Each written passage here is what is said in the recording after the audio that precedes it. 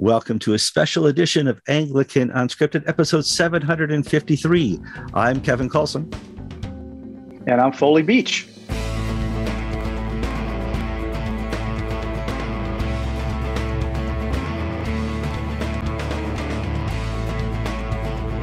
All right, welcome to another edition of Anglican Unscripted, and we have a special guest this week. Every once in a while, you can get an Archbishop to be brave enough to sit on the other side of their webcam and answer questions, and I have Archbishop Foley Beach doing that this week. He's the chairman of GAFCON, and he is the Archbishop of the Anglican Church in North America. How are you doing today, Archbishop? Hey, Kevin, great to be with you. To be honest, I'm a little tired. As you probably may know, the airline industry is having its challenges, so I spent a lot of time in airports and on airplanes lately that I didn't plan to spend. But God is good and God is faithful. Great to be with you. You just got back from Pittsburgh. How was the consecration? Beautiful consecration. The Diocese of Pittsburgh is, I think, very excited, and I'm very excited about their new Bishop, Alec Cameron. Had really a tremendous and just a beautiful worship service as we consecrated him to the episcopate. Great day on Saturday. You mentioned to me before the show that you were on a camping trip during Lambeth. You didn't get to watch the news minute by minute and second by second. You probably weren't even watching Unscripted to get your news. That's fine. So tell me about your camping trip.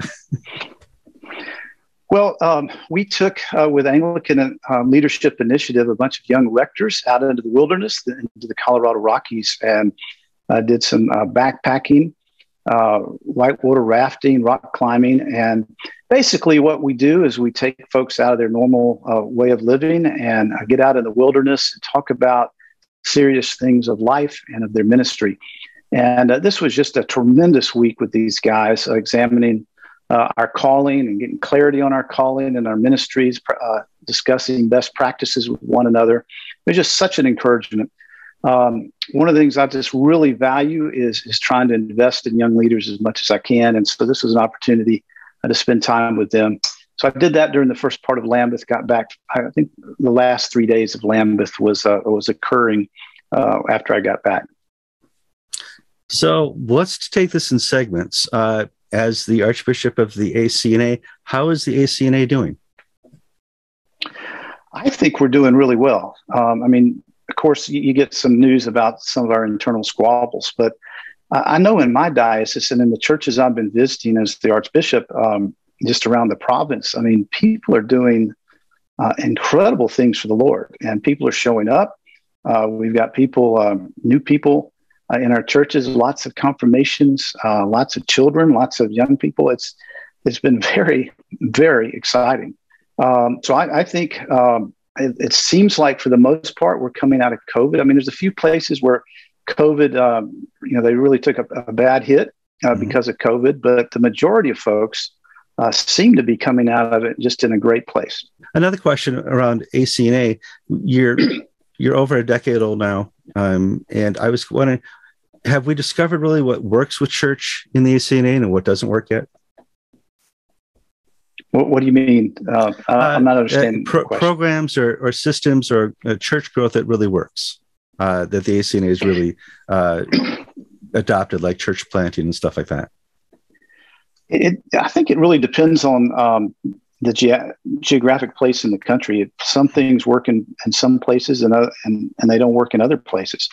But we are still on the edge of church planting and seeking to plant churches in communities where there's not an Anglican presence, but also to reach new people with the gospel. One of the things that's fascinating about the ACNA now is, I mean, I know we talked about, you just said we're over a decade old. Well, many of you know we left the Episcopal Church, or many of us did, but now there are more folks attending ACNA churches that were never in the Episcopal Church than were in the Episcopal Church. And that's very exciting. We're reaching new people. I think part of our cutting edge areas is children's ministry. I think we have some places that are doing that very well, but we're working on trying to equip other places to minister to children in vibrant ways. We want to catechize our young people and help them grow up in the faith, and not just have head knowledge, but have heart knowledge and be true disciples of Jesus Christ when they enter their college years, and they hopefully will survive the college years and come out as fired up young adults, ready to minister for the Lord. No, I have to agree. I've seen those programs in the ACNA. They work really good. A quick question that I get all the time is, was the ACNA invited to Lambeth? We were invited to Lambeth. We were invited as observers, but we were invited, and our bishops, we discussed it, and then I also took it to the GAFCON primates as to whether we should go or not. And really the bottom line issue was that because Archbishop Justin has the power of invitation, he can invite who he wants to the Lambeth Conference. And because he invited as bishops in good standing, bishops who are living in immorality, and really that's the first time at least in my knowledge of church history, that this was done, that people living in known immorality were invited as bishops in good standing to participate fully. We felt we, in good conscience, could not go and support that. It would be like we would be blessing that by our presence. Now, there were other folks that among our midst, and also other parts of the global South, that felt like their conscience was letting them to go and stand for the truth, and they did a great job. It is interesting because Gene Robinson was not invited by Roland Williams to Lambeth 2008, way back, and Justin's completely redone who gets invited. And I can see the discomfort and the unwillingness. Why do you think the Global South went?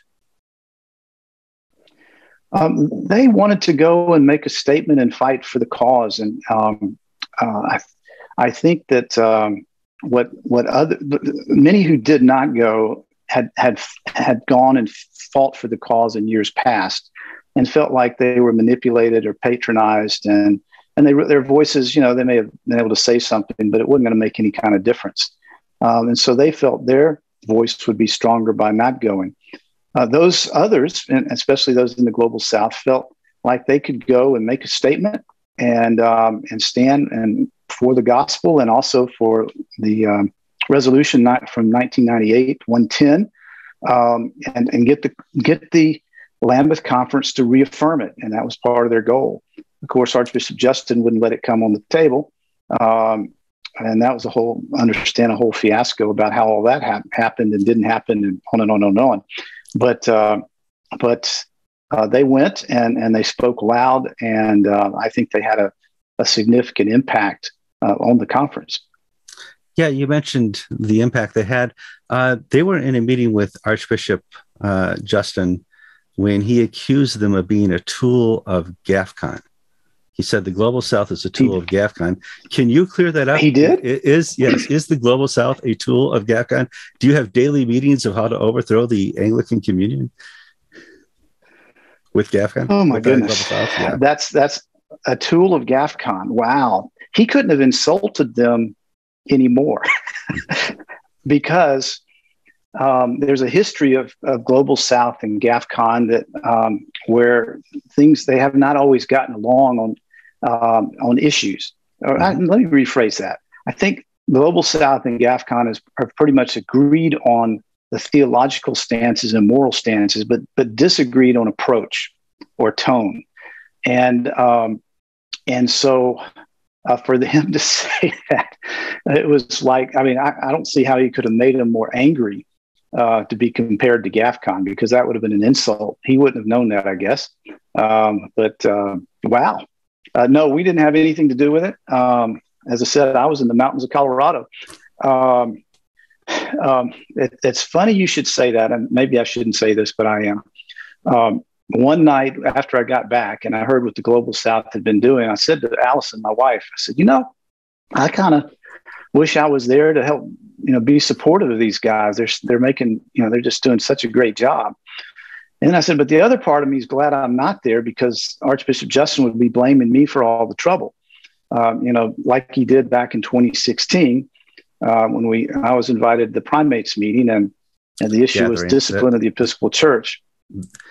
And I kept raising my hand. Did you? I kept raising my hand, asking, and I was the troublemaker, I guess. And And so I told her, I said, I'm glad I'm not there, so he can't blame it on me. But yet he's blaming it on GAFCON anyway. Interesting. It is interesting. I mean, you really went to the Primates gathering in London. I was there as well. And Justin said he would enforce the Primates' desire to hold the Episcopal Church accountable for Gene Robinson and their other progressive actions. Do you think Justin did what he said he would do? Tragically, no. And that's one of the biggest frustrations is he didn't enforce that. Not only that, there were other provinces that went the way of the Episcopal Church, and there were no consequences at all.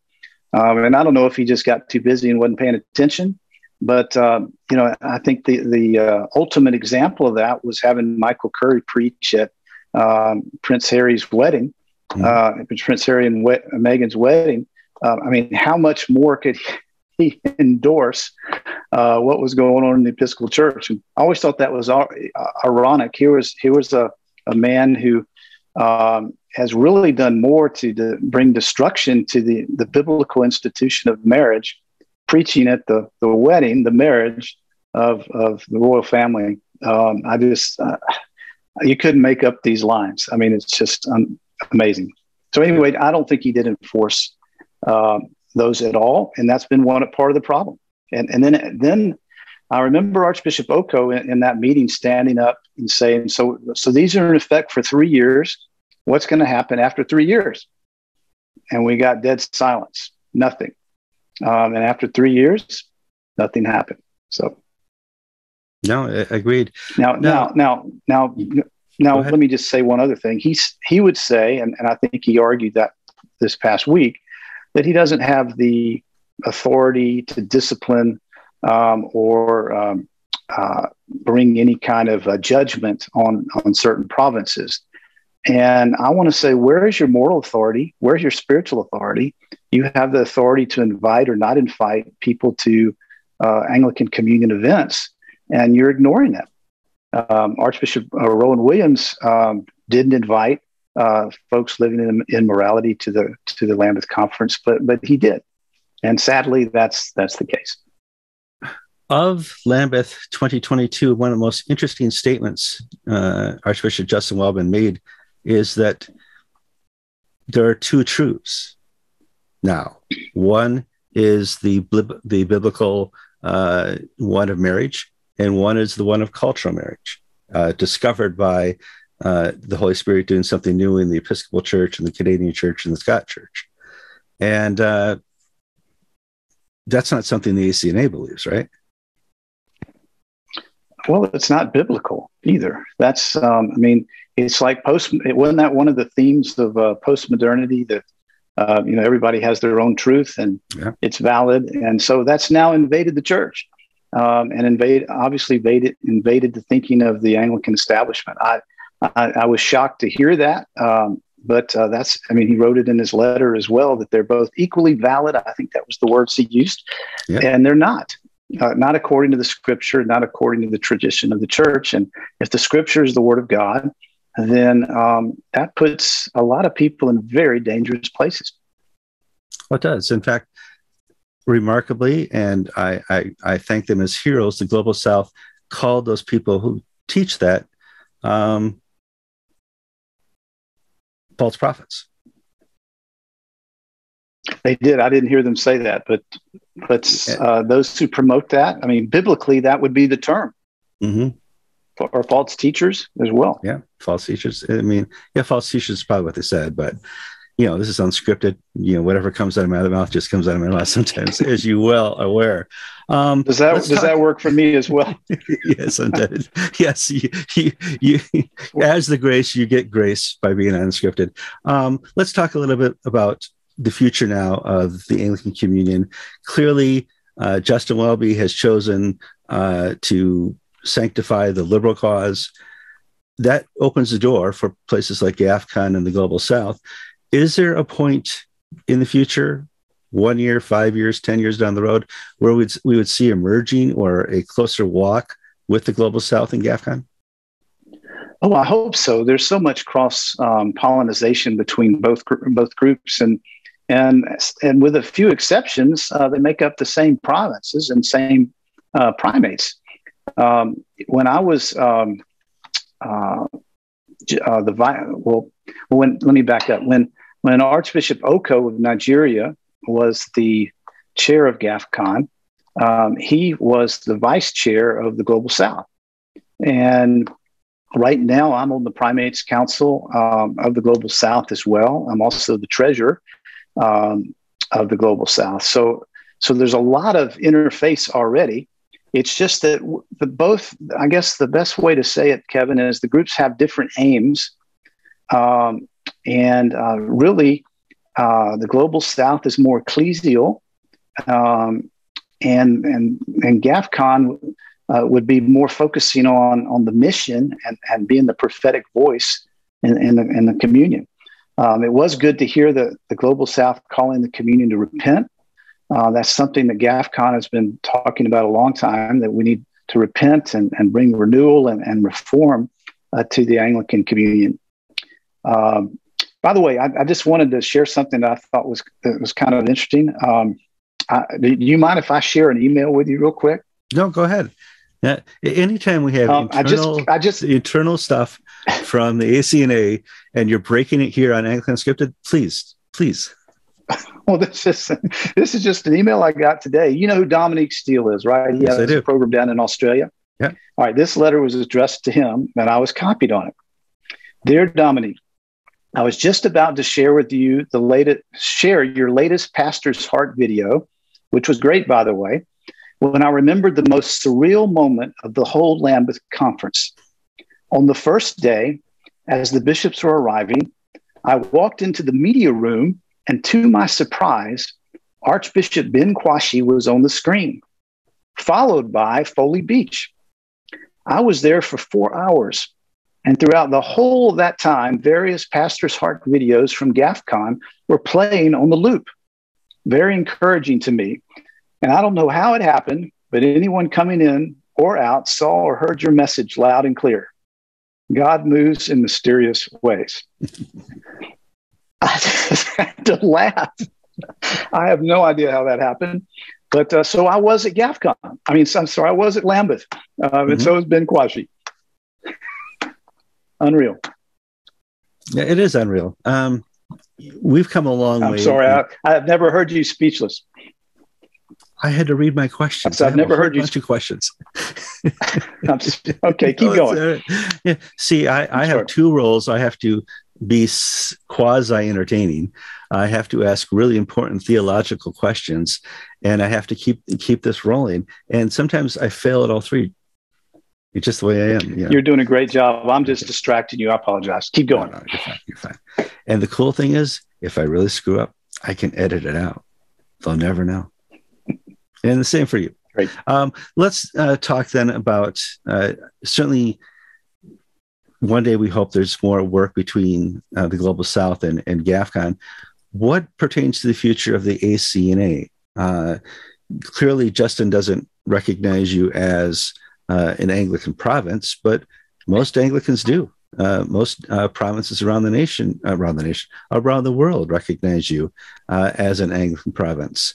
How do we convince the liberals that you are one? I don't think we ever will. Mm-hmm. I think if there are different numbers out there. If there are 80 million Anglicans, we're in full communion with 60 million of them, and that's amazing. We have not officially, and this is what Archbishop Justin, and he's right about this. We've not officially applied to go through the process to become part of the official structures of the Anglican Communion. And part of that, and I've told him this, is that the trajectory that he seems to be leading the communion and those around him seem to be following the same trajectory of what we left with the Episcopal Church. And we saw a lot of that at Lambeth this past week, the pluralism, the lack of understanding of biblical morality, the false teaching that seems to be creeping in everywhere. I hate to say that word. It disappoints me to no end.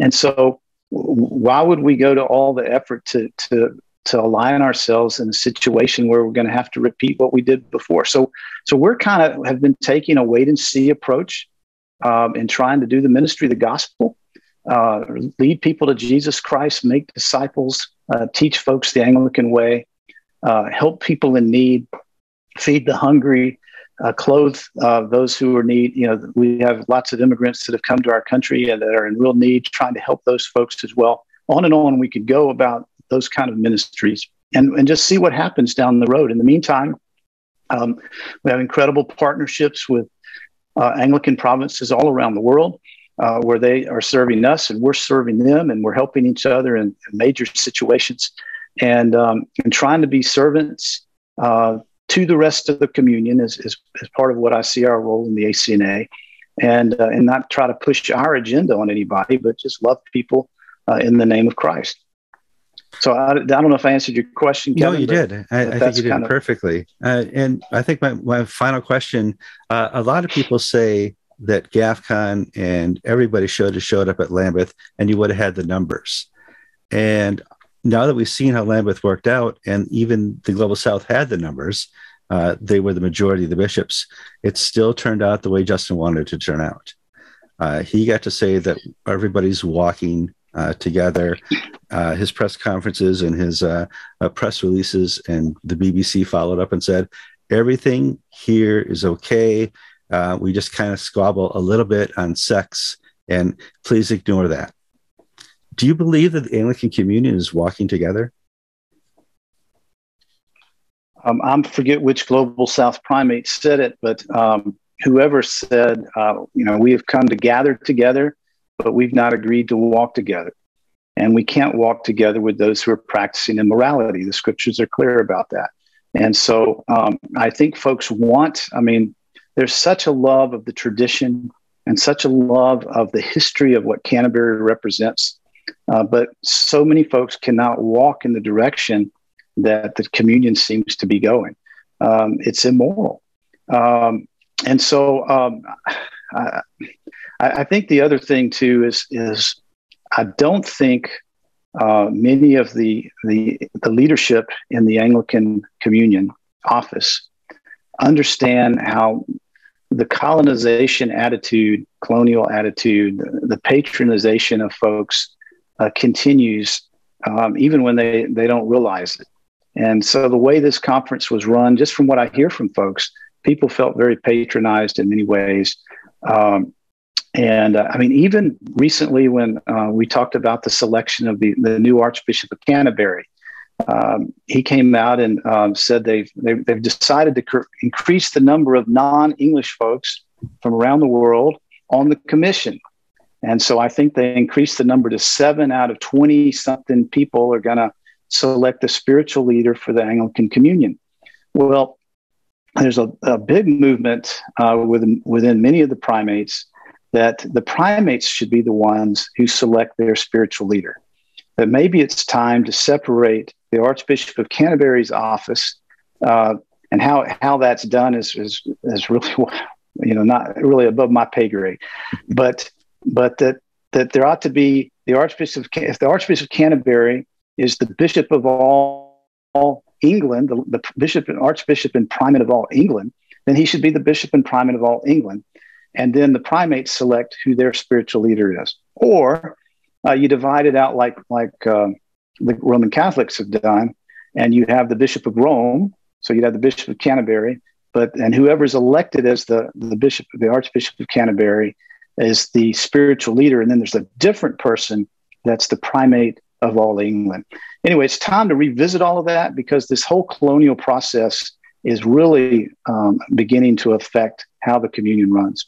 So all that being said, I think it's time for not just repentance, but reform and spiritual renewal within the communion. And that's what we've been trying to do in a loving, gracious, kind way. Although anytime you speak like this, people call you hate mongers and they think you're full of hate. But that's just not true. Yeah, hate or phobia. In fact, people who have gospel phobia will accuse you of hate. It's the nature. Yeah. Quickly, let's finish up here. Kigali. Why should we go? Well, first of all, you're going to be gathered together with Anglicans from all around the world who hold to a biblical theology and are wanting to advance the cause of Jesus Christ in the world. We're going to be rubbing shoulders with folks that are hurting, struggling, victorious. Some are under immense persecution. Some are going through terrible famines in their own country, but all have this passion to share the love of God and to share Jesus Christ and the difference that he's made in their lives.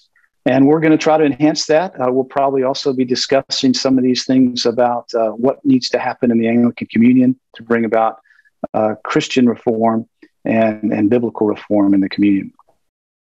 So I hope you'll be there. I do intend to. Got to raise some money first.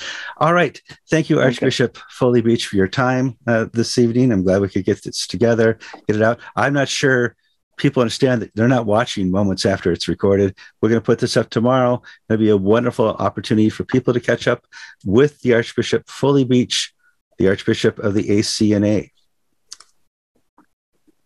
Bye, guys. Great to talk with you. And Kevin, I hope you have a blessed rest of the summer.